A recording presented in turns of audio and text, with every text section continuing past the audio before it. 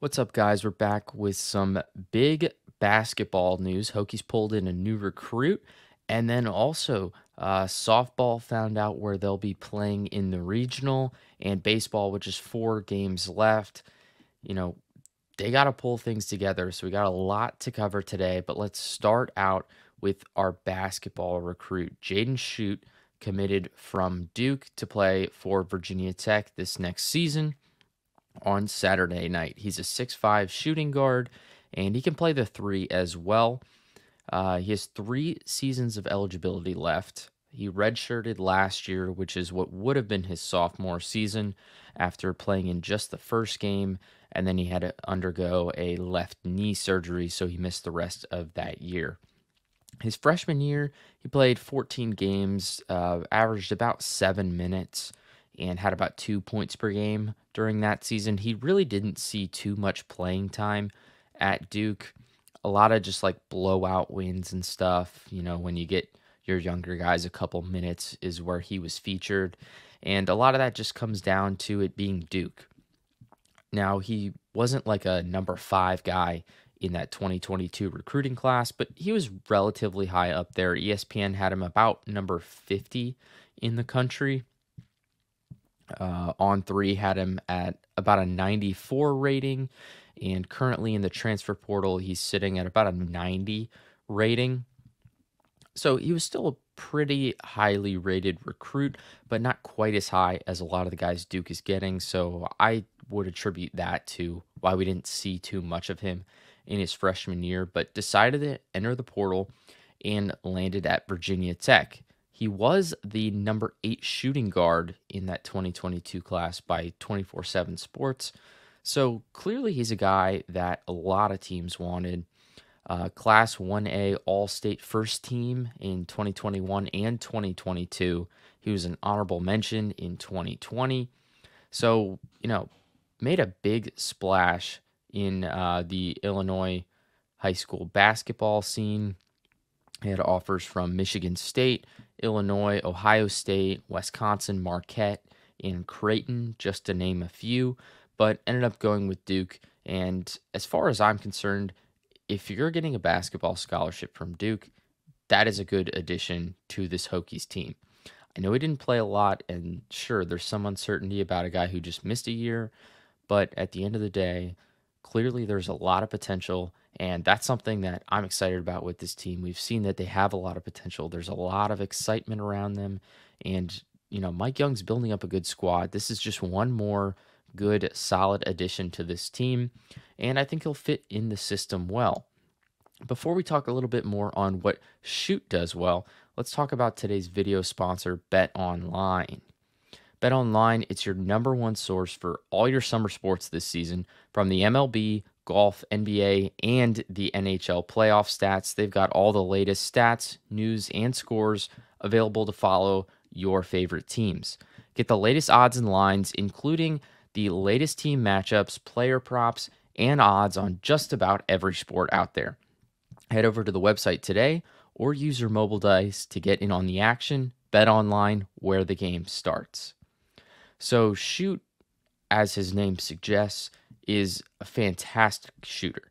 He's going to knock it down from wherever. We're talking tough shots, off balance shots, off the dribble, just plain spot up shooting. Jaden Schutt is lights out from all over. Obviously, that's really exciting when it comes to Mike Young's teams. They have done, relied a lot on the three, and it's been, some would say, a little bit of a make or break for them when they're hitting those threes this last year or two. They've been a really good team, but when they can't knock them down, obviously, that's going to hurt the squad quite a bit. So Schutt is going to obviously contribute to that greatly, being that that's kind of his big function. He shot about 39% from 3 in high school, and his biggest game at Duke, he was 3 of 3 from behind the arc. So, he's definitely going to add on that front, and I like how he can fit into this system, just spacing the floor. He can function as an offensive kick option, and he's pretty decent with the ball in his hands too. Now, he's not the craftiest guy, but he's certainly not shabby at anything.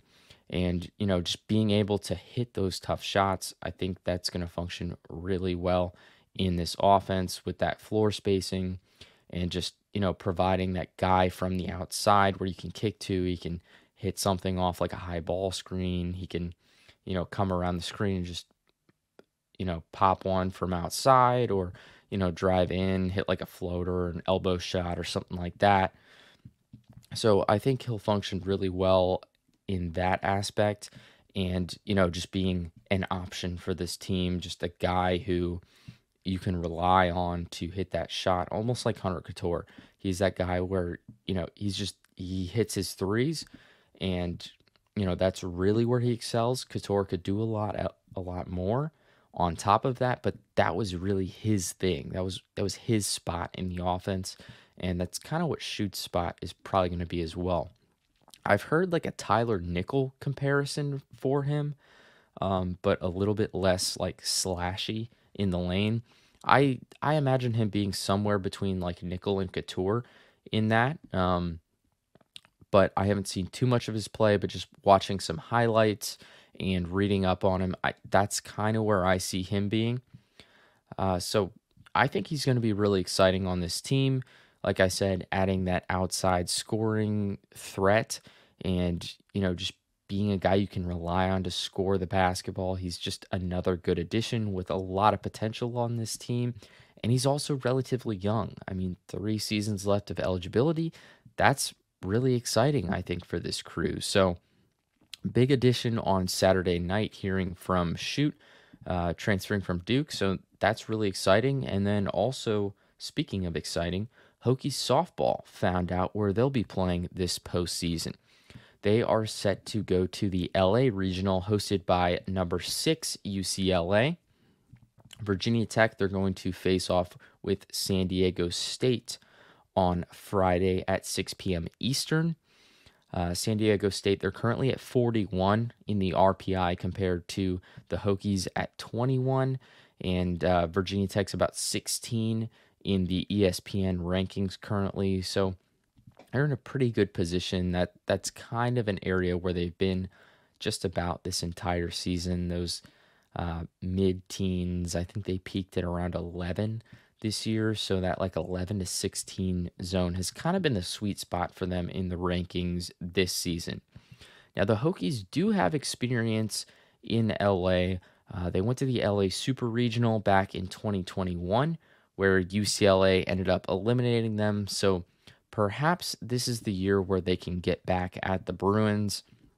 If they beat San Diego State, it will either be UCLA or Grand Canyon University, the winner of that. So it's UCLA as the top seed with Hokies, San Diego State, and Grand Canyon filling out that region. And then when it comes to baseball, it's been rough once again. Lost a 2-1 series to Miami. The first 2 games, they were pretty close. It was like 2 runs or so, just close losses that you want to have back. But they did come back with a big win in Game 3, 13-4, to salvage the weekend some.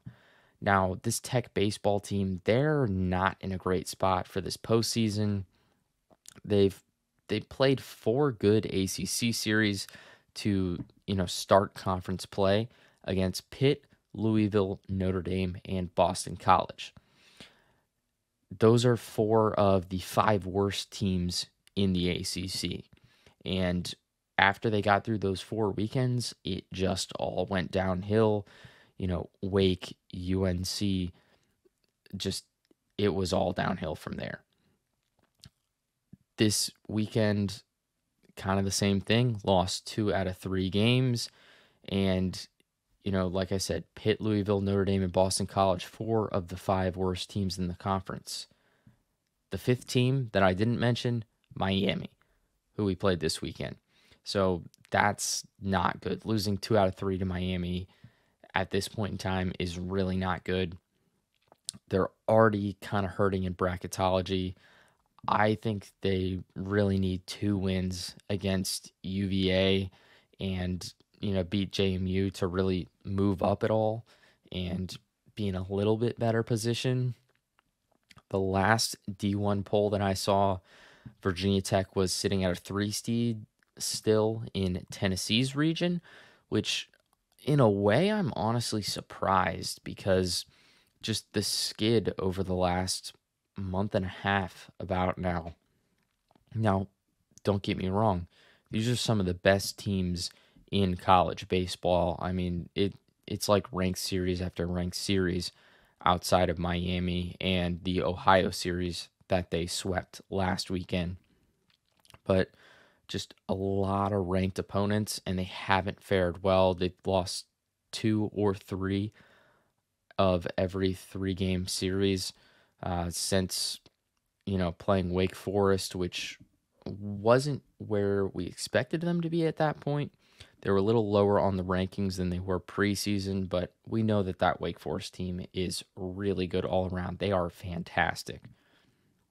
So Virginia Tech, they're sitting at a 3 seed as of the last poll in Tennessee's regional. It's going to be really tough for them to move up because UVA is rated pretty highly and JMU's not bad at all either. They're a 3 seed in a separate region as well. So certainly not an easy team to get past either. And obviously UVA being, I think they're ranked somewhere in the top 10 around like number 6 currently. They're going to be a really tough team to beat. So, with that, I could see the Hokies dropping down a little bit, playing tough teams. If they don't win at least 2 games, I think they're in trouble.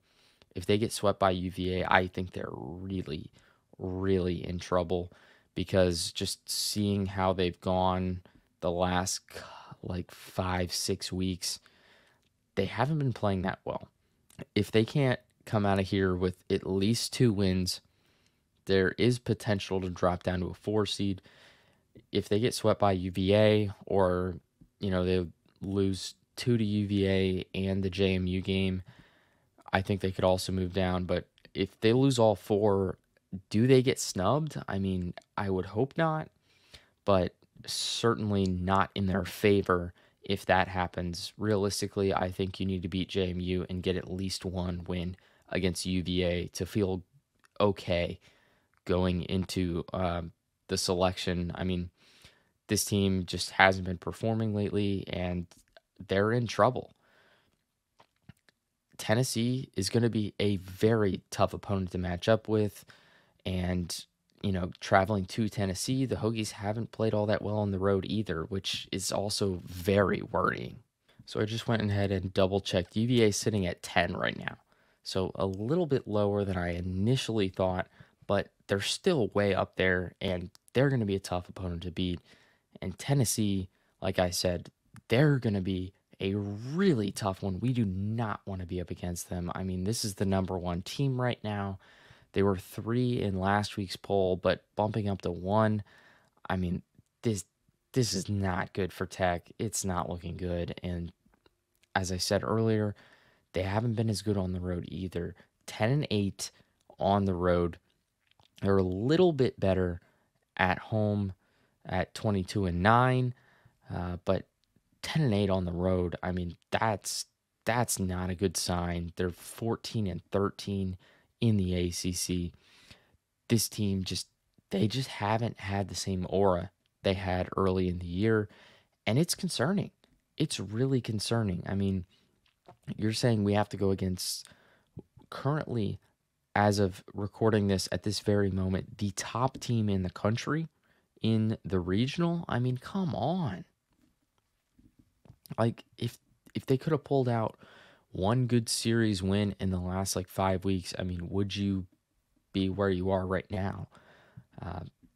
They've been projected in Tennessee's region for a little while now, but I think winning a couple of big games here or there could have just made a huge difference in feelings about the postseason. You don't want to be playing Tennessee. It's simple as that. And with the last 4 games that they have with JMU and a 3-game series against UVA. This is really troubling for them. I mean, they've they just haven't been able to win close games, and then they've struggled. I mean, they've got all the talent in the world, it feels like, but it they just haven't been able to close out these close games like they did again, like with Miami. Those were close games, and they couldn't close those out. They've got ridiculous bats, and when they're hitting really well, they're unstoppable.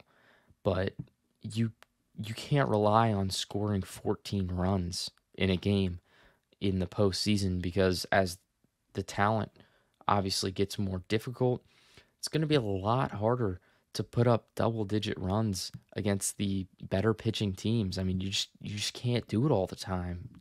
Every day the bats aren't going to be hot, and I'm worried after losing two close games to Miami and then blowing them out. It's like, okay, when we're hitting a ridiculous amount or just putting run after run after run on the board, things feel awesome and this team's unstoppable. But on the other days when that doesn't happen, it's very real that they lose games. And being against Tennessee, not feeling good here, not feeling good at all. So we'll have to see what happens with UVA and JMU coming up. 4 games left to turn things around and potentially move out of Tennessee's, threat in the region at least. Um, but I don't know if I see this going a different way. Playing another ranked opponent with UVA and JMU being a good team, I'm worried.